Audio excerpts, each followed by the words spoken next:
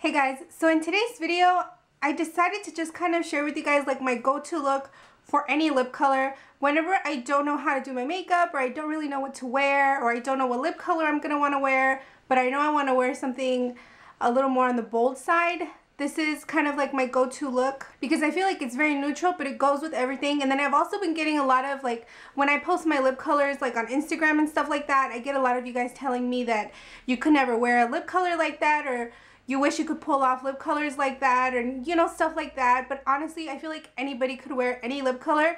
It just all depends on, you know, I mean, obviously you have to like it on yourself, you know, so if you like it on yourself, it just depends on how you balance it out with your eyes and then your cheeks and stuff. So I'm going to show you guys my little trick, and this is like my look when I want to wear bold colors, neutral colors. Like right now I'm just wearing a neutral pink, but I'm going to show you guys different lip colors as well. So yeah, if you guys want to see my go-to look for bold lip colors or just any lip color in general, then just keep on watching.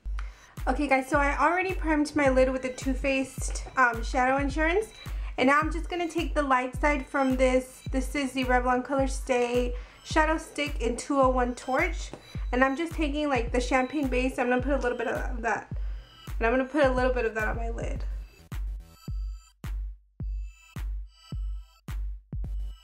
And then I'm going to take just like a flat, kind of large, wide shader brush.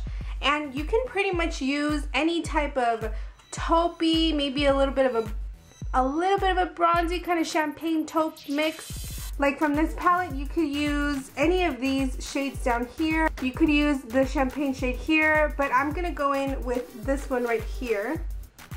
And I'm just going to put that all over my lid and take it into the crease.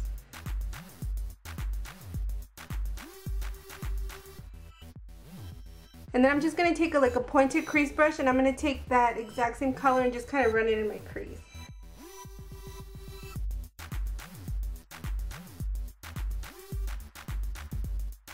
And for my highlight, I'm just going to take this cream color right here.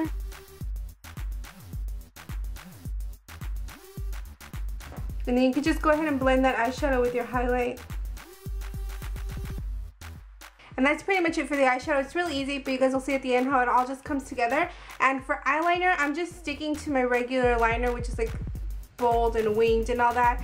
And I'm using this Physicians Formula eyeliner from the Blue Eyes set, and it's just black. It has really teeny tiny blue like glitter sparkles, but when it's on like this, you can't really see them. So I'm just going to take that with my favorite eyeliner brush. This is the Sigma E05, and I'm just going to do my eyeliner.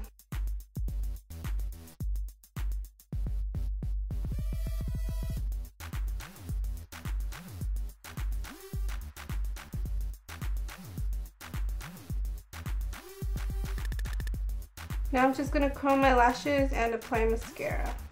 And I'm just using the Covergirl 24-hour Lash Blast. And now I'm just going to apply my foundation, concealer, eyebrows, and stuff like that. But then I'll show you guys how I finish my face. Okay, now I'm going to be using a bronzer, and I don't like to use, well, for this look in particular, I don't like to use like a specific, like a bright blush, because, you know, I wanted to go with like any lip color, so I don't want too much color on my face, so I always just go with bronzer.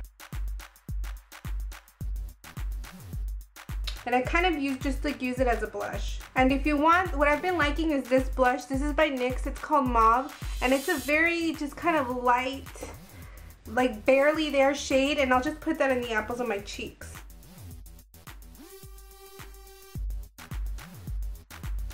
I'm pairing a little bit of the blush on top of the bronzer. I feel like just kind of helps it all blend, but it's still adding a teensy bit of color to your cheeks without it being too much. And this is pretty much the completed look. And the first lip color that I have on for you guys is this one, and this is called Satin Rosewood, and it looks like that. And it's just like a neutral pink. I feel like this look would also look really nice with like a nude lip or like a brown lip or something.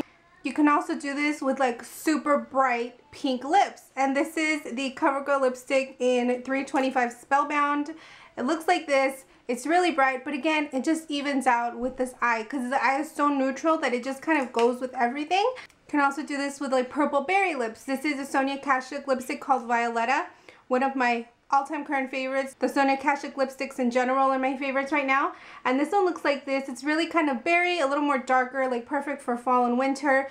So you can also do this color. You can also do a darker red, and this is from the Sephora by Izak collection, and it comes with 2 lipsticks, but I'm using the darker one in the tube that looks like this.